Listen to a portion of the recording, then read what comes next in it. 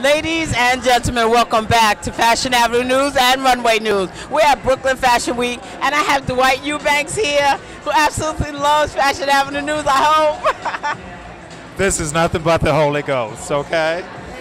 Congratulations. Thank you so much for having me. Well, thank you. Now, you just saw the show. What did you think? It was 4 designers tonight. Any particular ones you liked? Well, you know, it was some quite inspirational pieces in the show. It was a collective collection, something for everybody, you know, and that's what makes fashion so interesting is diversity and expressing yourself. Fashion is all about an expression. It's all about a feeling, and that's what we saw right here. This was my first time in Brooklyn for Brooklyn Fashion Week. I was here Thursday night, and Thursday was totally different, and it was really interesting to see the collaboration of the animals and the animal fashion collection. So it's really telling you and dictating to you where we're going with fashion. It's a whole package, and it's including the pooch. Yes, and that was amazing. Now, you just finished a big, gigantic, fabulous event in Atlanta. Let's talk about this fabulous event. You had everyone there, I heard. Unfortunately, I wasn't there, but it was amazing. Talk about it. Well, it was the 100 Black Women Mega Chapter Fashion Show. This was their annual fundraiser to benefit the little ladies of Mecca. And it's a fundraiser scholarship for underprivileged teens and giving them scholarships. We gave them 10 scholarships for college.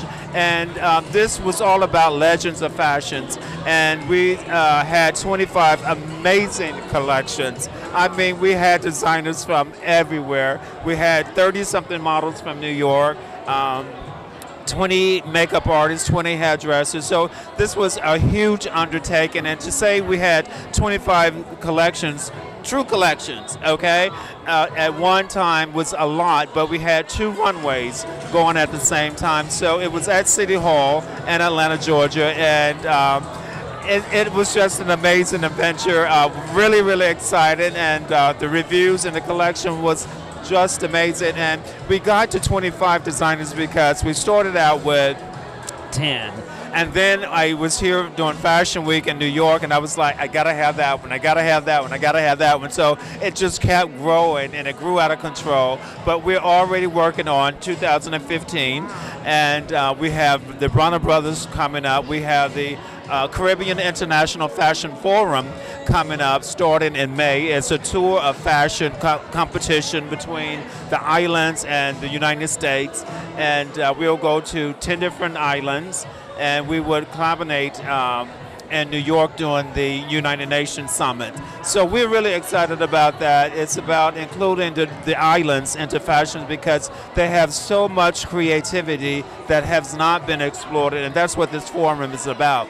We did not call it a fashion week because we're merging buyers into it. Fabric makers, pattern makers, and manufacturing is what our focus is. It's not just showing a collection, but getting the collection into the people's hand that needs it, and showing them how to develop their line. And so when we show a collection, we're taking them from the runway into manufacturing, and we have some sources in New York, sources in China, and Dominican Republic. So it's about pulling together resources of over 30 years in the industry and pulling them together and making it happen. And that's what's important. It's so often that we know who the mainstream designers are, but we don't know who these people are on these stages. So that's why it's so important for me to go out and to see the emerging designers and publications like this to explore our history.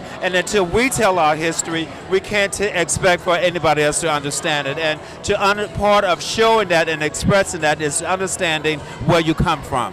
And that's what the Legends of Fashion is all about. We saluted B. Smith, Beverly Johnson, Pat Cleveland, Iva Chan. Last year we honored Coco, Lou, Magic, and Pearl. These are all legends in the industry. Willie Smith, Patrick Kelly, and I mean the list goes on and on and on. So this is about building up that brand. I'm so excited about it. I'm always delighted to be here in New York.